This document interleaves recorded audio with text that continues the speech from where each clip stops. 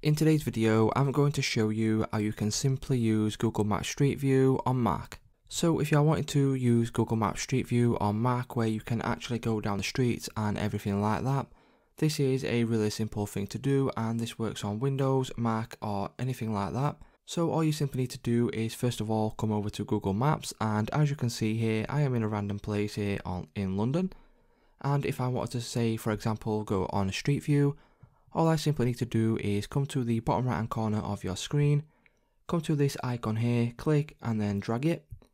And then once you drag this out, as you can see, all of these streets will turn blue and have little lines down them. And this is where you can drop this person or this little icon, and then you will go there on the map.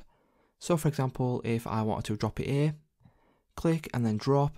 And then as you can see, all that simply does is takes you to the street that you drop the icon on. So it's just that simple, guys. If this video did help you out, please leave a like on today's video, and I'll see you in the next one.